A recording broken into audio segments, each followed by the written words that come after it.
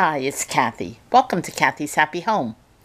Here it is the end of summer, and fall's about to begin, and I haven't even shown you how I decorate for the summer. So that's what we're going to do today.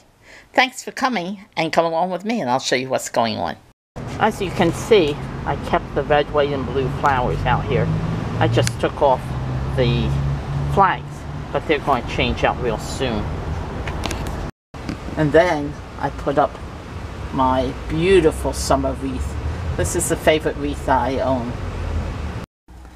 On the inside of my drawer, I put this little blue truck with a flag, and it says welcome on it. I think it's really cute. Over here I have my gnomes. That one I got at Rite Aid. Joe bought me this flower down at the VA hospital gift shop. And this is the little gnome that I got out in Lancaster just a few months ago.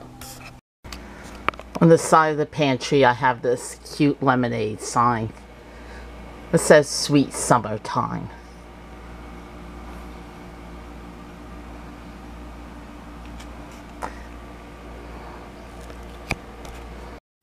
And on the back door I left up my red truck with the USA.